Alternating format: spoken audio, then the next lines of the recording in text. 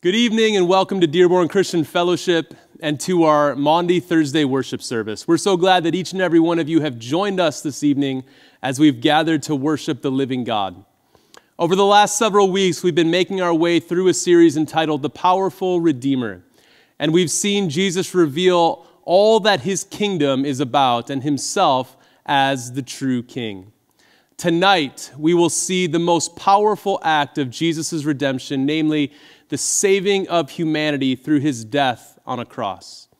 And as we make our way to the cross, we will encounter the bitterness that Jesus encountered on his way there, but even so, we will see him heal, forgive, and redeem.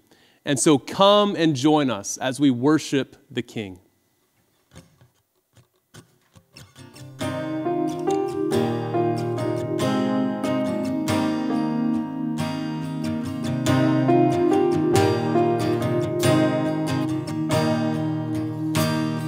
Who else commands all the hosts of heaven? Who else could make every king bow down? Who else can whisper and darkness tremble? Only a holy God.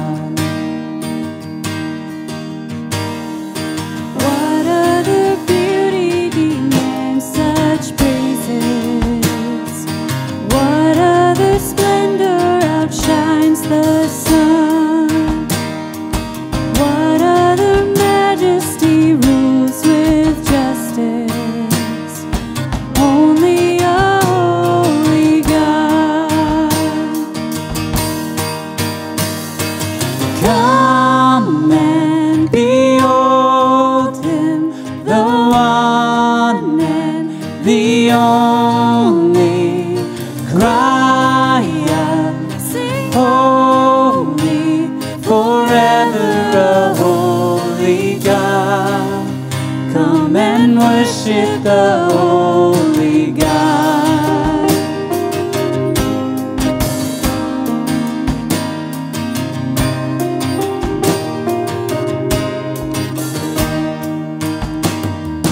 What other glory consumes like fire?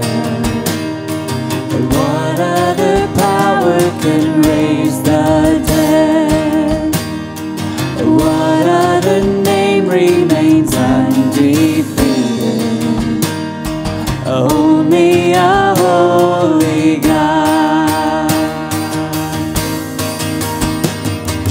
Come and behold him, the one and the only.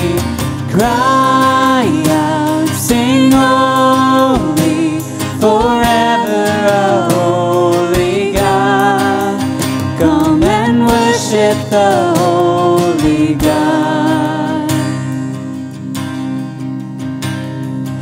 Who else could rescue me from my failing?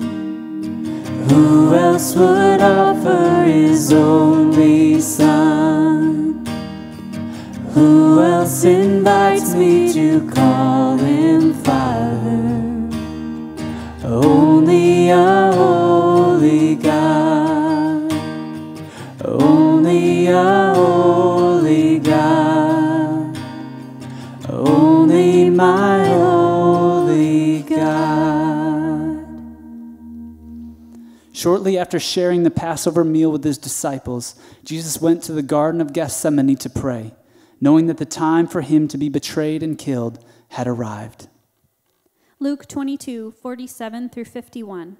While he was still speaking, a crowd came up, and the man who was called Judas, one of the 12, was leading them. He approached Jesus to kiss him, but Jesus asked him, "Judas, are you betraying the Son of Man with a kiss?" When Jesus' followers saw what was going to happen, they said, "Lord, should we strike with our swords?" And one of them struck the servant of the high priest, cutting off his right ear. But Jesus answered, "No more of this." And he touched the man's ear and healed him. Then seizing Jesus, they led him away and took him into the house of the high priest.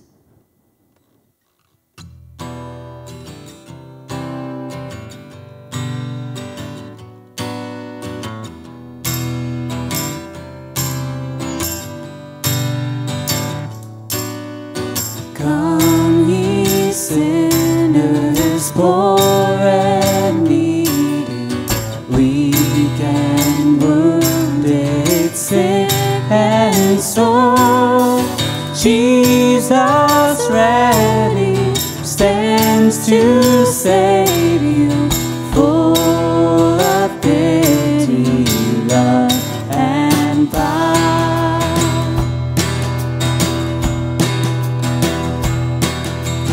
I will arise and go to Jesus. He will embrace me in His arms, in the arms of my dear Savior. Oh, there are 10,000 charms. Come ye weary, heavy laden, lost and ruined by the fall. If you tarry till you're better, you will never come at all.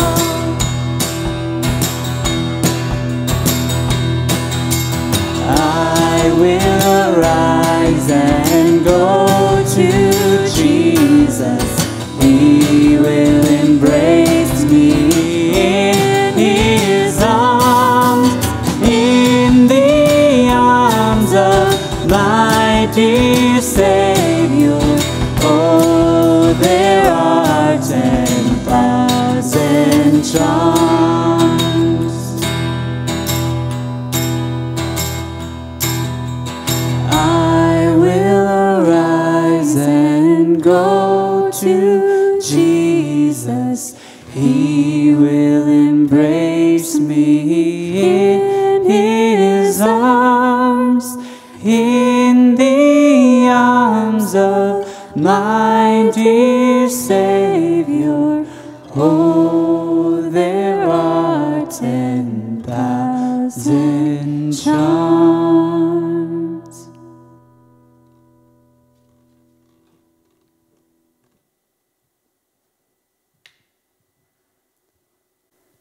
Luke 23, 13 through 25. Pilate called together the chief priests, the rulers, and the people, and said to them, "You brought me this man as one who was inciting the people to rebellion. I have examined him in your presence and have found no basis for your charges against him. Neither has Herod, for he sent him back to us. As you can see, he has done nothing to deserve death.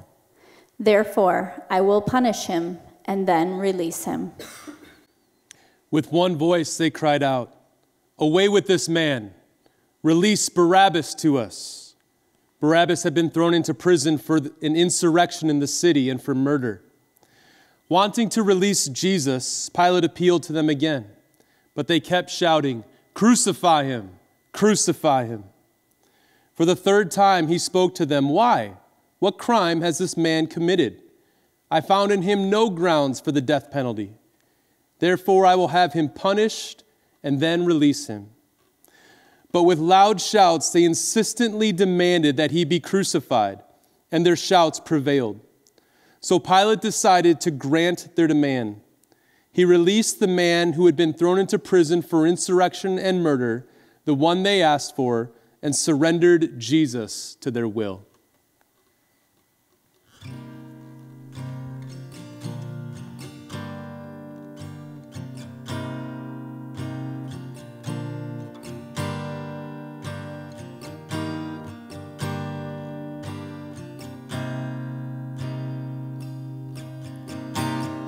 What wondrous love is this, oh my soul, oh my soul. What wondrous love is this, oh my soul. What wondrous love is this that caused the Lord of bliss to bear the dreadful curse for my soul, to bear the dreadful curse for my soul. When I was sick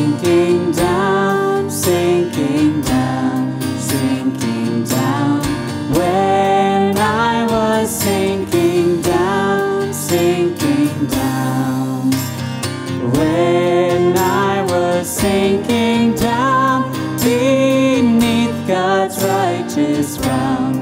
Christ laid aside his crown for my soul, for my soul. Christ laid aside his crown for my soul. The soldiers then led Jesus away into the palace, that is, the praetorium, and called together the whole company of soldiers. They put a purple robe on him, then twisted together a crown of thorns and set it on him. And they began to call out to him, "Hail, King of the Jews!" Again and again they struck him on the head with the staff and spit on him. Falling on their knees, they paid homage to him. And when they had mocked him, they took off the purple robe and put his own clothes on him. Then they led him out to crucify him.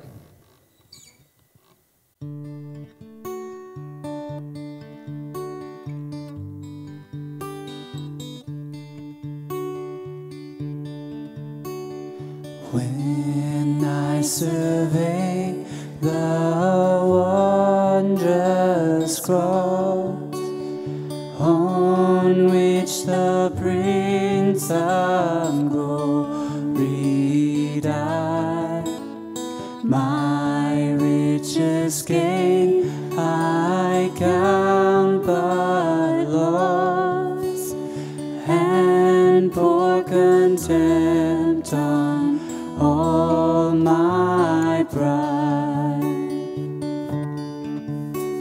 See from his head, his hands, his feet, sorrow and love flow mingled down. Did such love and sorrow meet, or thorns compose so rich a crown? Were the whole realm of nature mine, that were an offering far too small. Love so amazing, so divine, demands my soul, my life, my all. Luke 23. 2 other men, both criminals, were also led out with him to be executed. When they came to the place called the Skull, they crucified him there, along with the criminals, one on his right and the other on his left. Jesus said, "Father, forgive them, for they do not know what they're doing." One of the criminals who hung there hurled insults at him. "Aren't you the Messiah? Save yourself and us." But the other criminal rebuked him. "Don't you fear God?" he said. "Since you are under the same sentence, we are punished justly for getting what our deeds deserve. But this man has done nothing wrong." Then he said, "Jesus, remember me when you come into your kingdom." And Jesus answered him, "Truly I tell you, today you will be with me in paradise."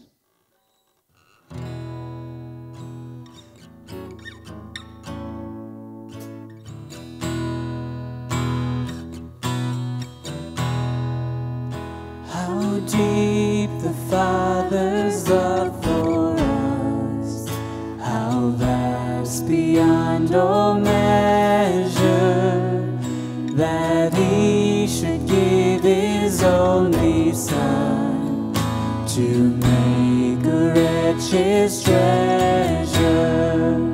How great the pain of searing loss, the Father turned his face away, as wounds which mar the chosen one bring many sons to glory.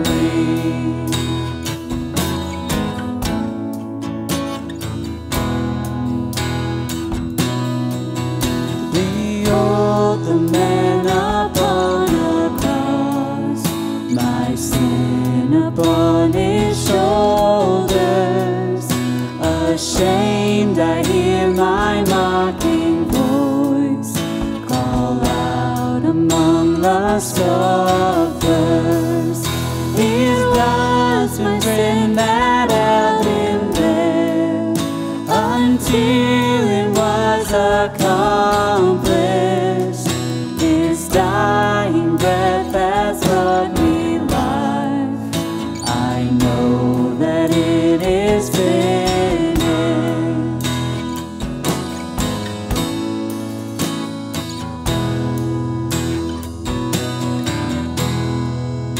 I will not boast in anything, no gifts, no power, no wisdom, but I will boast in Jesus Christ, his death and resurrection. Why should I gain from his reward?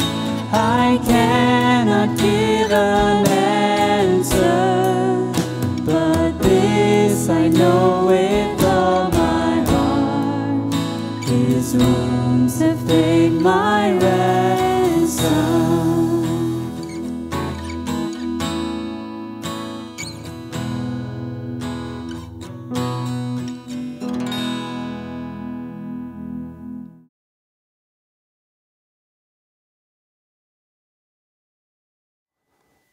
Welcome to a Maundy Thursday edition of worship here at Dearborn Christian Fellowship. I want to thank you for getting online and joining us tonight. We're continuing our series from Matthew called The Powerful Redeemer, and I'll be looking at a passage from Matthew 8 from verses 28 to 34. Please go ahead and get your Bible and start looking that up if you want to follow along. Remember that Matthew presents Jesus in his gospel. He presents Jesus as the king over his kingdom, the kingdom of God, and he's presenting this slowly but surely to us over the course of this book. In this series, we've already seen Jesus as the king over disease or health, a very timely message for us. We've also seen Jesus as the king over the natural world or his creation, as he calmed the sea in our sermon this past Sunday. Tonight, I want to bring us to a point where we see Jesus as the king over the spirit world, especially over the demon world. It's going to be, in many ways, it's going to be a proclamation of the gospel. And for a lot of us who have followed Christ for many years, we can look at the gospel proclamation as something that's not really something that's relevant to us. We've already taken care of that. We're already following Jesus. And yet, if we remember the lengths to which Jesus went, the things he was willing to do, it's refreshing and invigorating for us to remember what God has done. So I hope that's the experience for you tonight as we go through this. Maybe for some of you who are watching, you have never experienced this encounter with Jesus. You've never been redeemed from the one kingdom and brought into his kingdom, the kingdom of heaven. And I'm going to pray that tonight that will be your experience. Please, if you're able, we like to have people stand out of reverence for the word. Please do that as I read God's inspired, holy, authoritative word to us tonight. Matthew 8, 28 to 34. When he arrived at the other side in the region of the Gadarenes, 2 demon-possessed men came from the tombs and met him. They were so violent that no one could pass that way. "What do you want with us, Son of God?" they shouted. "Have you come to torture us before the appointed time?" Some distance from them, a large herd of pigs was feeding, and the demons begged Jesus, "If you drive us out, send us into the herd of pigs." He said to them, "Go." So they came out and went into the pigs, and the whole herd rushed down the steep bank into the lake and died in the water. Those tending the pigs ran off, went into the town, and reported all this, including what had happened to the demon-possessed men. Then the whole town went out to meet Jesus, and when they saw him, they pleaded with him to leave their region. That's God's word to us. Let me pray briefly before I start. Lord, we want to hear from you tonight. We love your word. We love how it changes us. Lord, I pray that through this message we would hear from you. We would hear your voice and your voice only. In Jesus' name, amen. On the surface, it may seem like this passage has no connection to Maundy Thursday. You might be wondering why we're not reading about the Last Supper or about the Garden of Gethsemane or about the betrayal, and those are all good questions. Today's passage from Matthew fits the Maundy Thursday theme in that Scripture paints a very dark and gloomy picture of that night, the night of the Last Supper. We sense demonic activity and evil intentions all around the events and the occasions that night. We sense Satan and his minions doing their best to accomplish their goals. In fact, in Luke 22, verse 3, and in John 13, 27, we're told that Satan himself entered Judas at the Last Supper, at the table right in front of Jesus. In the presence of the other disciples, in the presence of Jesus, Satan himself enters Judas for the activities of the evening. It probably seemed like a victory for them. It probably seemed like things were headed in the right direction. And as we read it, we could be fooled into thinking that.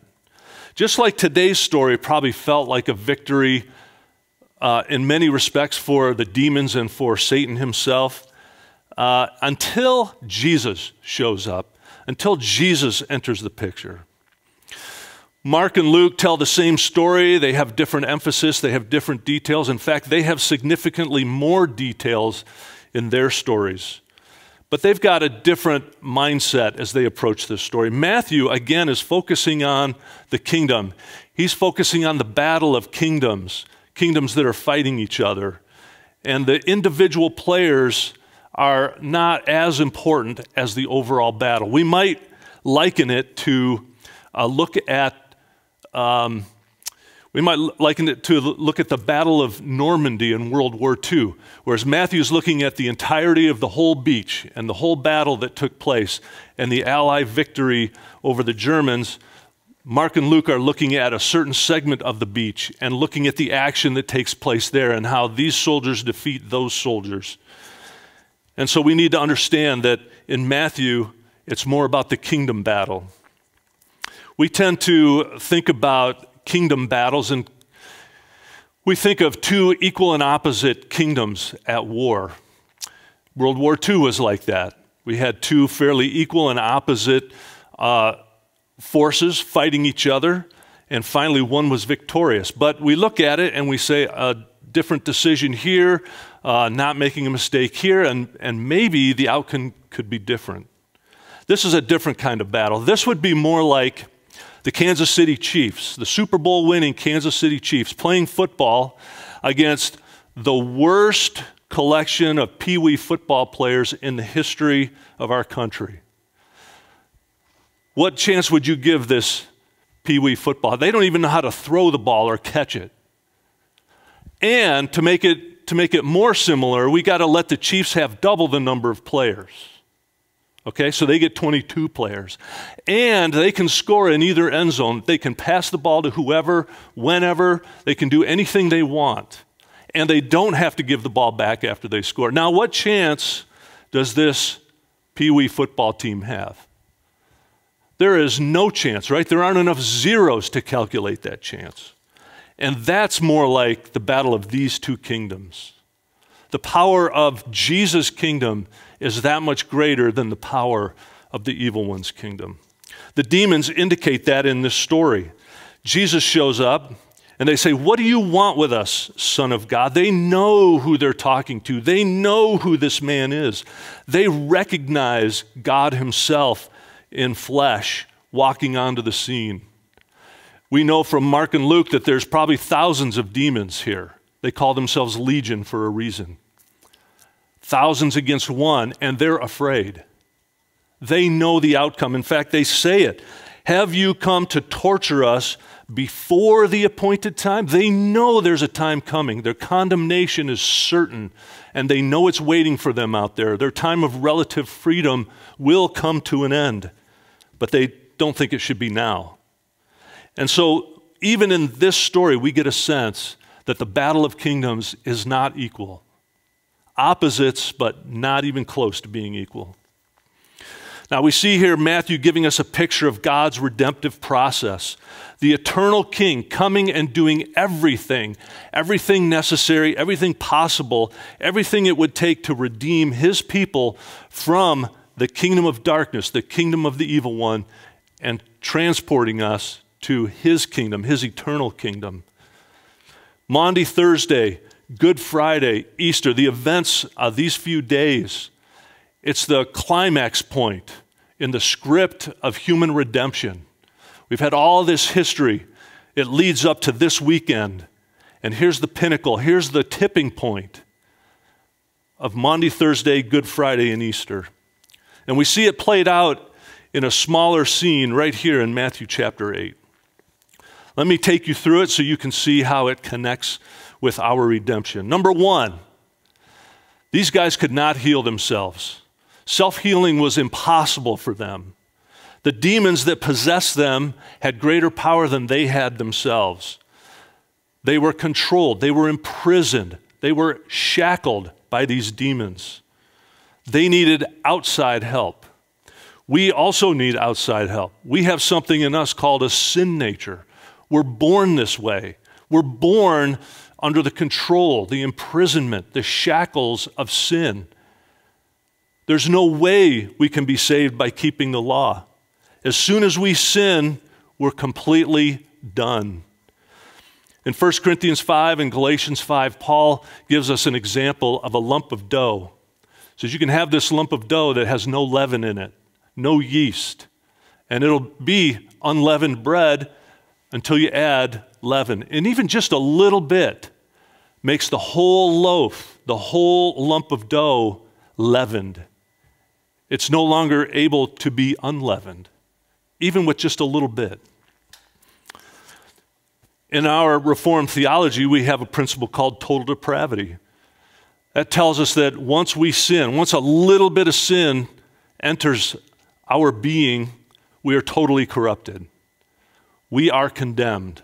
It doesn't mean we're the worst possible version of ourselves. It just means we're totally polluted. We're totally corrupted. We need outside help, and there's nothing we can do without that outside help to be cleansed. Self-healing is impossible. Number two, Jesus chooses to go to these two guys. He chooses to go where they need him to go. Remember, he had to cross the lake. He's having this great ministry on the north side of the lake, and he's healing people. He's preaching. People are flocking from all over to come and see him. And he says, all right, let's go, let's see, for your perspective, to the southeast side of this lake. There's people over there that need me. So he leaves this great ministry, this fruitful ministry, to go to where these guys are. You know, there's sick people in Bethsaida. There's blind people. There's lepers in Chorazin. There's people that need help in those cities on the north side. And yet Jesus leaves that and says, those guys need me. Well, it's the same for me and it's the same for you. Jesus looked out over time and said, Mike needs me. I am going to go where he is. Brad needs me. I am going to go where he is. Kevin, Justin, they need me. I have to go where they are to help them. And so he does it. He chooses to come where we are. That leads me to the third point, and that is that Jesus is on a very specific mission. Realize when he goes over there, he talks to these two guys, and that's it. He doesn't preach to anyone else. He doesn't heal anyone else. He doesn't try to reason with the town people. He doesn't have a debate. They ask him to leave, and he leaves. That's crazy. That is strange. He crosses this lake. He overcomes a huge storm, probably the doubts of his disciples, their lack of faith, just for these two guys. But that's what he did for us too. He had a very specific mission in mind when he died for me and when he died for you. He had our names on his lips, in his mind, a very specific mission when he crossed over time and space to come to this side to take care of our needs.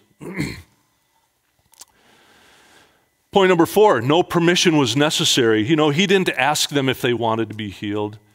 He didn't go ask for advice from the people in the town. He didn't ask the town council to vote on it. He didn't walk in and say, okay, I'm going to heal 2 people. Who do you think I should heal? Who are the 2 most valuable people in this town, in this area? They probably wouldn't have chosen those 2 guys over in the tombs. So Jesus didn't do that. He didn't come and ask. He just said, those guys need me, I'm going to take care of it. Didn't ask for permission or advice. Thank goodness. Thank goodness he came and met me. And he didn't ask anybody if I was the one that should be healed. He didn't ask anybody if my sins should be forgiven. He just came and did it. You know, I ran around with a group of about 5 or 6 guys, and if he had shown up in that group and said, I'm going to save one of you, and I was thinking of, it might be Mike. What do you guys think? I guarantee they all would have said, no, not him. But Jesus didn't ask. And thank goodness he just came and did what he was going to do. Finally, it brings me to the result. What was the result of this encounter? I think these men, in Mark and Luke, it's one, probably the one that talked the most or the one that responded the most, maybe the one that was sort of the leader of the 2. Their lives were changed. How do I know that? I think they were filled with the Spirit. How do I know that? They were sent on a mission. Mark and Luke tell us that they wanted to go with Jesus when he was going to leave. They probably were saying, look, these people don't like us. They say terrible things about us. They don't want us here. We are a reminder of terrible things to them. Please let us get in the boat and go with you. And Jesus said, no, I want you to return to your home. I want you to tell people where you lived what the Lord has done for you. They didn't go to seminary. They didn't go to school. They didn't go to Bible classes. They didn't sit at Jesus' feet for a couple years. They just went and did what Jesus asked them to do. Again, how do I know that? Well, we're not told in this gospel of Matthew that that's what happened, but we know from Mark and Luke that Jesus sent them out. If you read forward, this is called a spoiler alert. In Matthew chapter 14, Jesus returns to this region.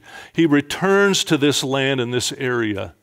And instead of turning him away, instead of them saying, look, remember last time we said, get out of here? Instead, when Jesus shows up, they start, bring that guy that hurt his leg the other day. Bring those people that are blind. Bring everybody. And they rush to Jesus and they start trying to touch his cloak because they want to be healed. Probably because these 2 people went back and said, here's what Jesus did for me. It had a lasting effect. It had a great effect when they shared their testimony. I think a lot of us are afraid to share our testimony and share about what God has done, that Jesus willingly let one of his closest friends betray him, that he let himself be crucified and tortured, that he let himself be buried because he knew he was going to rise again so that he could conquer sin and he could conquer death and offer us eternal life. I know in my own life, when I was 17, I gave my life over to Christ. I knelt by my bed one day and I said, Jesus, I want to live for you now. I want you in my life. And without saying anything, over a few weeks, my friends noticed something different. I hadn't gone to any evangelism classes. I hadn't gone through any training. I just was living differently. And one day, my friend Dave, in front of our group of friends, all of us were gathered somewhere. I don't even remember where. He said, something's different about you. You've changed. What happened? And I had a chance to say, look, I met Jesus, and my life is different, and I like it. None of them bowed down to accept Jesus that day, but it sure made an impact on my relationship with them, and it changed our relationships forever.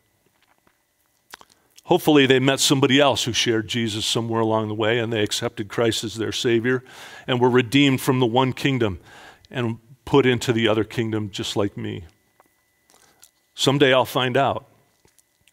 But this story of Jesus healing these two men possessed by demons is a small sliver in the story of the redemptive process that Jesus ushered in with his kingdom. I'm going to pray right now that this final act, this final scene of redemption makes an impact on you, that you will either, as a believer in Christ, be motivated to go share what Jesus has done for you, or if you've never encountered Jesus in this way, to ask him to become the King and Lord of your life. Let's pray. Jesus, I thank you so much that you willingly allowed yourself to be betrayed by a good friend, that you allowed them to arrest you, that you allowed them to try you, that you allowed them to whip you and crucify you and kill you. And you went through all that knowing that you were going to rise from the dead, that you were going to guarantee my personal redemption, that you set in motion that the final act in the story of human redemption. Thank you for your kingdom. Thank you that I know I'm a part of it. Lord, I pray for those who are watching who may have never made that decision. I pray that right now somebody will desire to make you the King and the Lord of their life. We ask this in Jesus' powerful name. Amen. Amen. Let's stand in response as we praise our powerful Redeemer.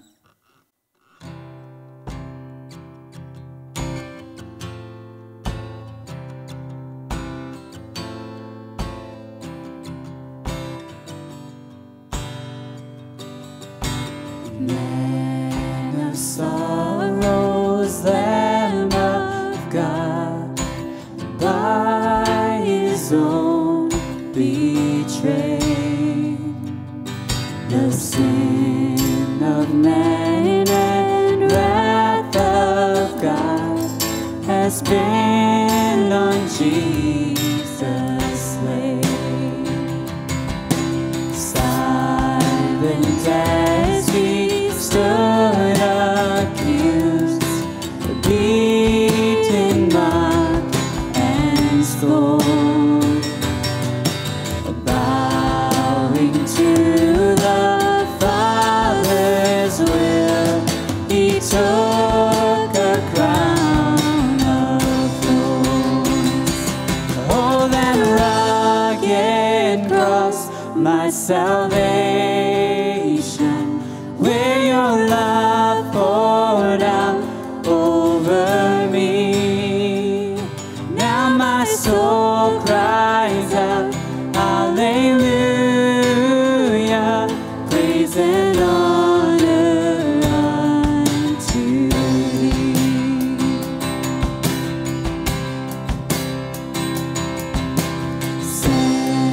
Of heaven, God